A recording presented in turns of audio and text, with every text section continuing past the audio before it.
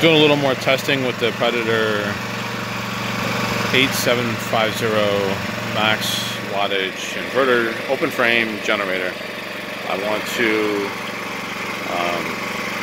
see if it'll handle the table saw startup at an idle. I've already tested it, it does. I just want to show you what the max inrush current will be on a table saw. It's an inductive motor, so the inrush current would be pretty high. And there's the table saw I'm going to be starting. What I'm going to do is I'm going to try and place this too so you can show me cutting a piece of wood, but first we're going to start the saw and show you.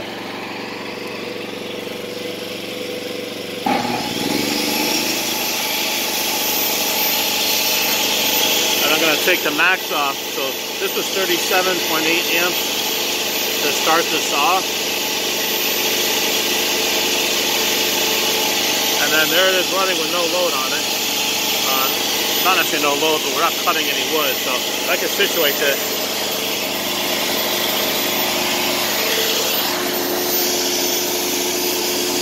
I'm going to go ahead and cut a piece of wood and you can see it jump up.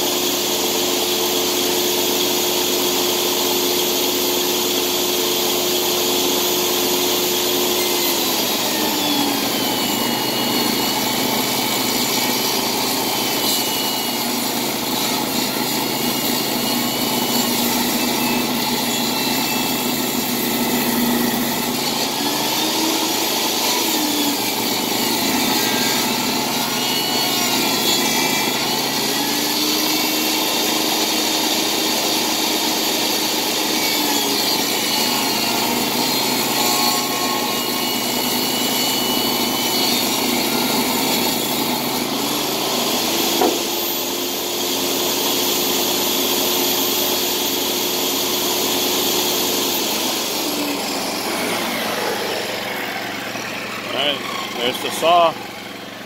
There's the piece of wood that I ripped. The pieces are on the ground. What I'm going to do is I'm going to try something different.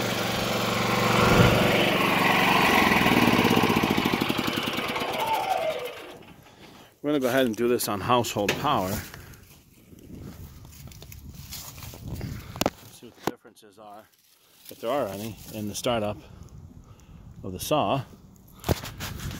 So there you go, plugged in to the extension cord going inside the garage.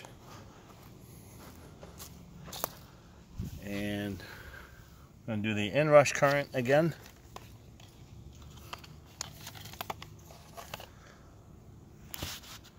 Set this to max. Alright, household current, table saw starting. As you can see, the startup is the same on household. I take the max off. There it is running with no load on the blade. Set this up so that we can watch it. Make sure we can see it.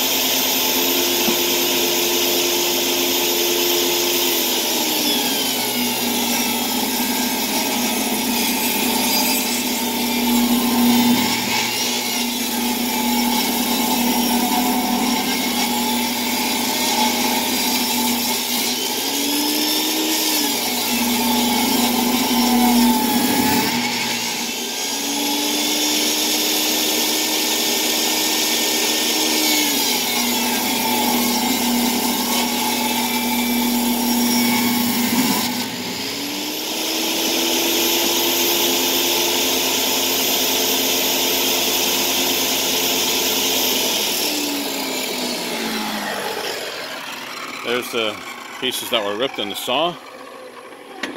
So you can see that the amperage draw was the same whether it came from the generator or the house. So that's good stuff right there.